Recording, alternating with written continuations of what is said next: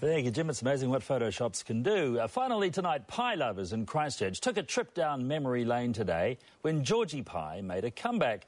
The fast food chain's revival was the idea of a group of broadcasting students, and they were overwhelmed by the response. Julia Hilligan was there. I want you to know that I care. It seems Georgie Pie isn't forgotten. A decade on, and these are true pie lovers. Just came down this afternoon from Pukekohe.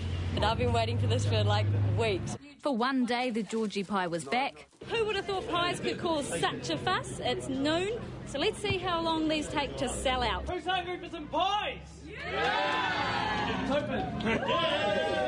A gold coin donation and a camera in your face was the price tag. The pies devoured as fast as they were bought. What does it taste like? Great, fantastic. I'm going to the back line. Others lost for words. Oh, it's like being 18 again. Oh, it's gold. Beautiful. It's gold. Bring back the pie.